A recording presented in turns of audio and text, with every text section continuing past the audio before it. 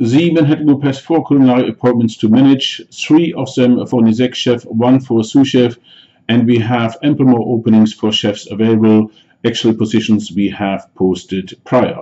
Our first position for today is Executive Chef in the Maldives, a very strong leisure resort, 180 plus rooms. We're looking for an Executive Chef who must have prior remote island experiences or have worked on a cruise ship, managing a large workforce and able to work on a 2 years contract. Salary $72,000 plus single status only. Second position is in Sri Lanka, really for a monster property, and this is for an Executive Chef who must be highly regarded in regards to operational issues. We're talking about 200 plus kitchen staff, so really must be a well organizer, have worked with embranded properties of at least 800 plus rooms, managing more than 10 restaurants, function facilities, 1500 plus, salary 72,000, single or married status. Third position is for an Executive Chef for high volume commercial restaurant group, which is within a park organization in Malaysia.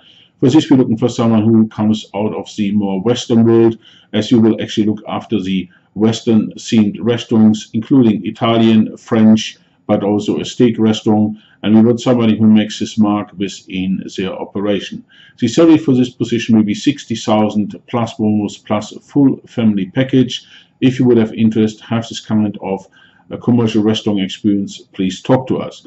And our fourth position is in Melbourne for a Souschef, someone who really wants to make a name for herself or himself, as you will work very closely with the Executive Chef to set new heights for this well-known restaurant.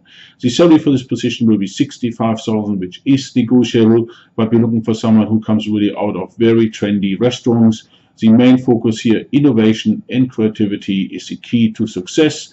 If you have any interest in any of our openings, please come back to us at your convenience.